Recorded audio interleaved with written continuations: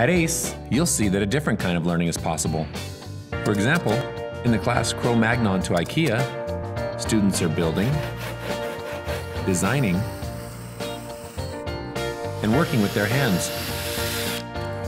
Like all classes at ACE, projects focus on a driving question. And the driving question for Cro-Magnon to IKEA is, why do we build this way?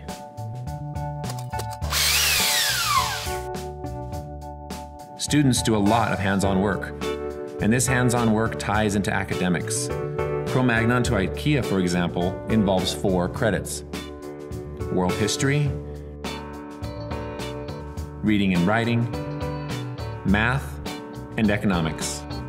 Students are encouraged to explore, and teachers coach them through it.